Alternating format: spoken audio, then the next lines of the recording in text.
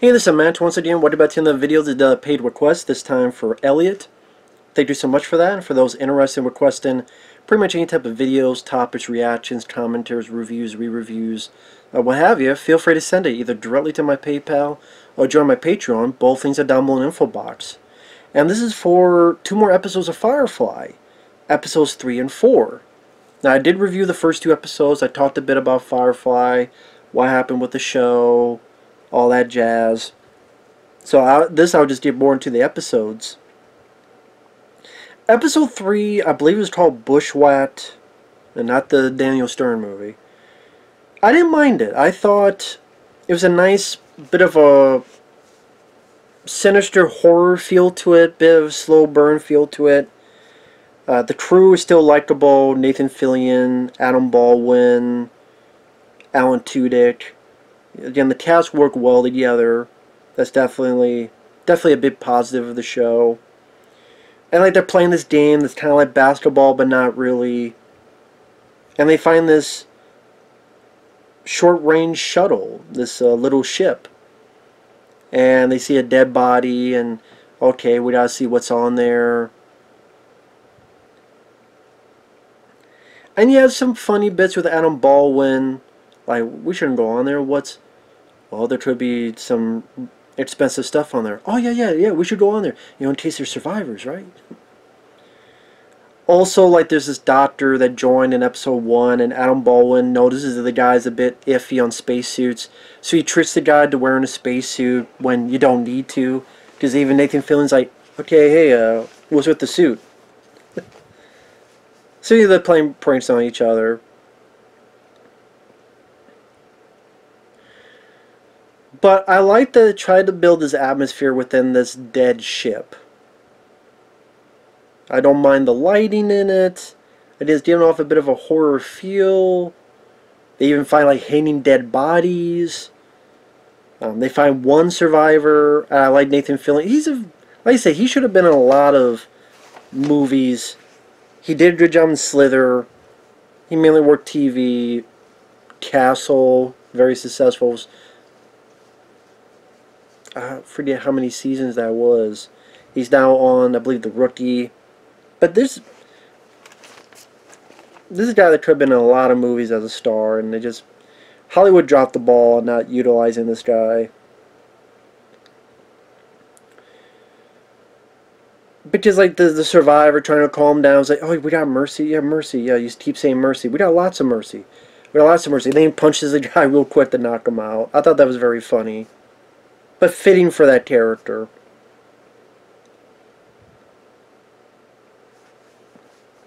Or like when they get back and the shepherd, the preacher guy's like, well, you know, we should have a funeral, and Nathan Fillion goes, I think it's Nathan Fillion, might have been Adam Baldwin, but I think it's Nathan Fillion. He goes, you know, the folks are already resting good, shepherd.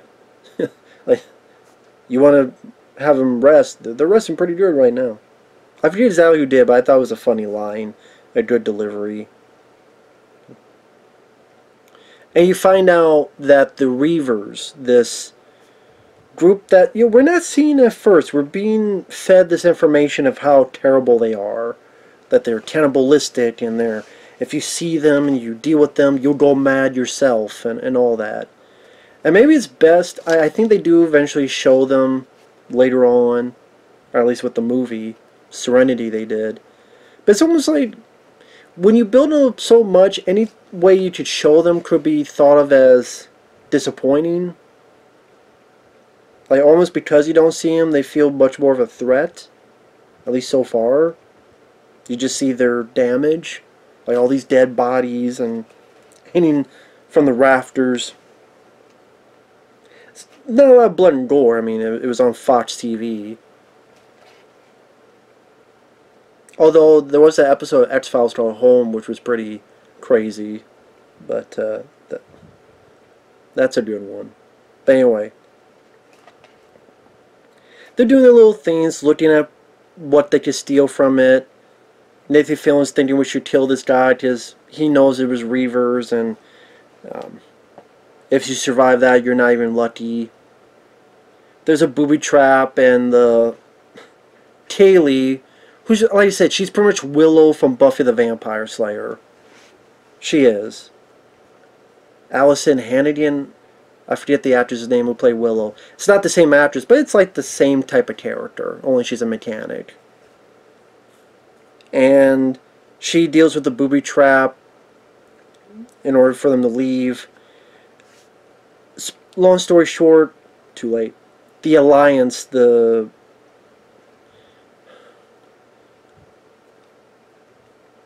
don't want to say the good guys, but the Federation type of guys, they arrive, and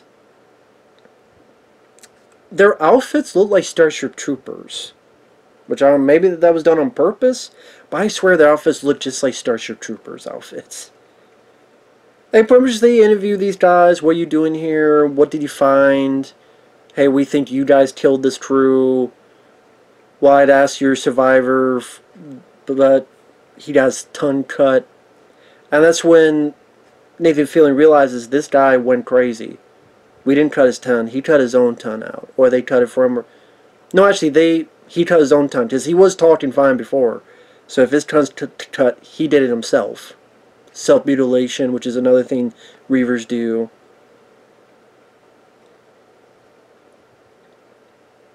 So it becomes a bit of a little bit of a horror film for a few minutes, which I liked. I wish there was more of that. I kind of wish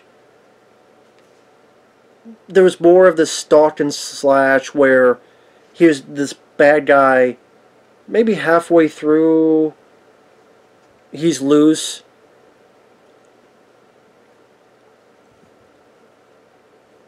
And so more of the Alliance team are taken out. You did see a bit more of that. I would like to have seen a bit more of that. But you do get some nice humor, like when they're being interviewed, Alan Tudyk just talking about his wife. Oh, you know, where her legs meet her back. Well, actually, that whole area I love about her. And but I said, when the survivor becomes animalistic, I wish that whole bit was longer. I think there's a lot more suspense you could have milked out of it. I think there's a bit more of cat and mouse chase you could have milked out of it. You could have had, like, let my crew help. You need all the people you can get to just show how dangerous one guy became a Reaver can get. That's what I mean. I think halfway through, if you put that into the plot, I think that would have made a good second half of this horror film build-up where the guy's the whole time is mutilating himself, and each time someone tries to get him, you see that he's mutilated himself more and more and more, and he doesn't take care of our crew. They're able to hold their own, but he's taking care of the Alliance soldiers. But yeah, that's really my big nitpick, is that the cat and mouse ends a bit too soon. But I do like Nathan Fillion because it just breaks his neck. I did like that moment. And because, you know, he saved this guy's life, they let him go. They take the cargo, but they let him go.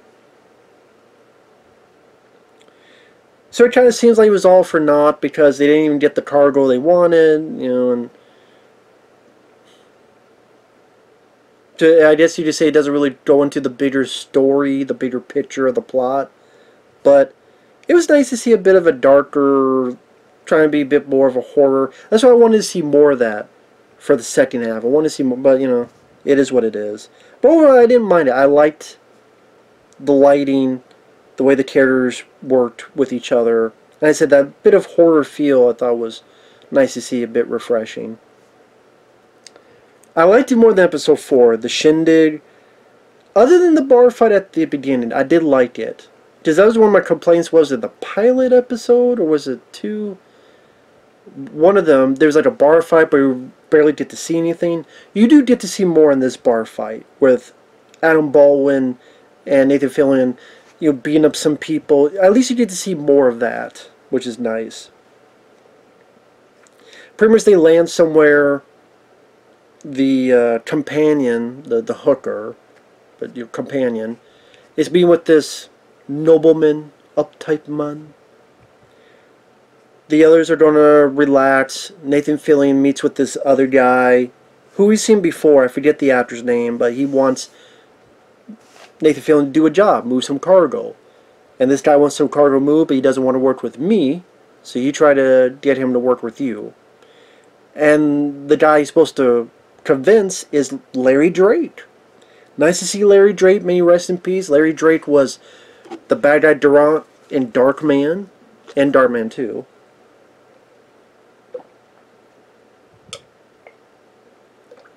He was also the bad guy in Dr. Doodles. So Dr. Doodles himself is in this. As I said, always nice to see Larry Drake. That was a pleasant surprise. Sorry, nose is itching. Maybe some kind of reaction to seeing Larry Drake. Just miss good character actors like that. Like they pop up, oh yeah, him. He's a good one. Wish he was still with us. But I didn't care for this because I didn't care about the setting. I didn't care about this big party with this nobleman. And I will say the two least interesting parts so far is Summer Glau. Maybe she gets interesting more, but I don't really care, give a shit about her character at this point. Which I'm not saying this because my friend Effrey loved her for a while. It's just, she's just a girl who's like, because of these nightmares. And then she does this one thing where she fakes being Irish or whatever to this other guy. But she just, her acting, at least in this, she doesn't seem that good. Or at least maybe with the material she's given.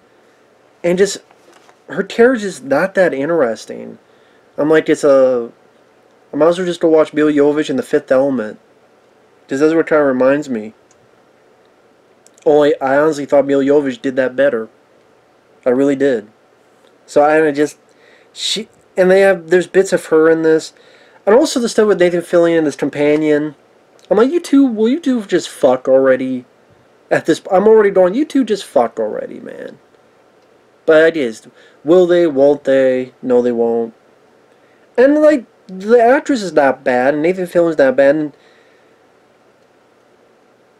you know, there's, to be fair, some chemistry. It's just, I can't say that's the most interesting part of the show to me. And there's Kaylee, again, Willow from Buffy, that's really what she is, wants this pink dress, and finally she gets this pink dress, and she gets to go to the party. The crew are playing cards for chores, which is one of the few fun bits I liked in this.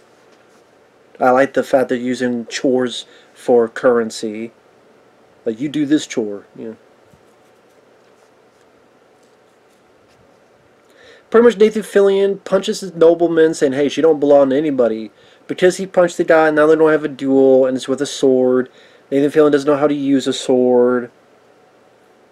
And Nathan Fillion, he's got a lot of charm to him. You accept my challenge. I accept. That's great.